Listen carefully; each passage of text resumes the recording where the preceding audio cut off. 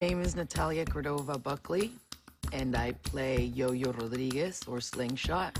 And her superpowers are running really, really fast, but she always yo-yos back to where she started.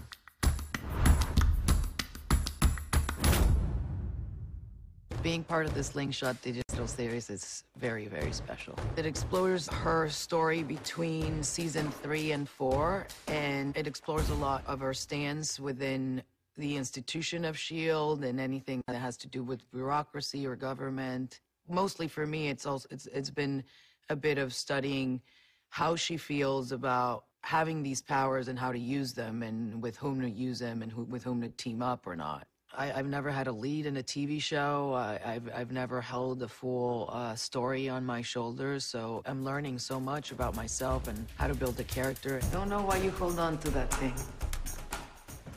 It's my good luck charm. There's a lot of me in Yo-Yo, and there's a lot of Yo-Yo in me, so she's been a blessing to get to portray. They've written her so human. She's got this incredibly strong side. In Slingshot, we were going to see a lot of her anger and her pain come out in regards to certain injustices that have been done to her and her family. But at the same time, she never loses her humanity, you know? She doesn't let the anger blind her. Es un placer conocerla. Su servicio en S.H.I.E.L.D. She's fine. Fast learner. Heard that about you. The story I tell myself is she comes from a third world country, and when you come from third world countries, you never really feel protected by your government or your police. And I think Yo-Yo has a bit of that. And I think that's her whole struggle with S.H.I.E.L.D.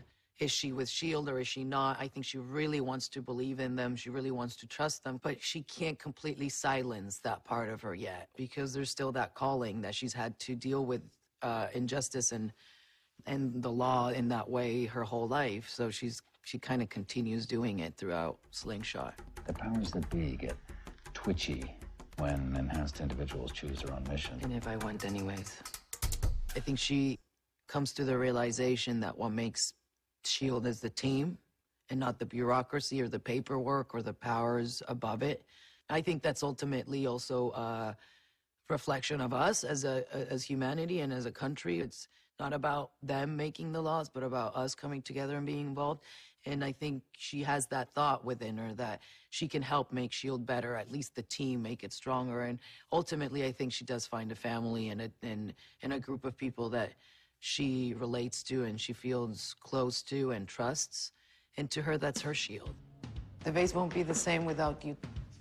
I don't know what I did. I don't know why it's being granted to me, but it's a wonderful opportunity. I think it's rare as an actor to get something, a gift like this handed to you, and it's just really special. I'm very grateful for it, and I love absolutely everything about that woman.